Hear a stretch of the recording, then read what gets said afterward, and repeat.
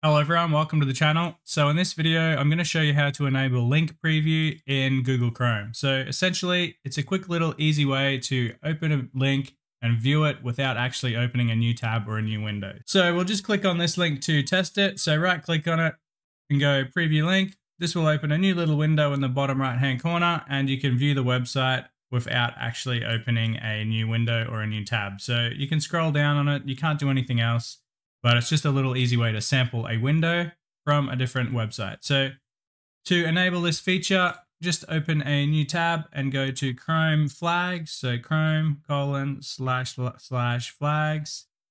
Enter. In the search flags box, type link preview.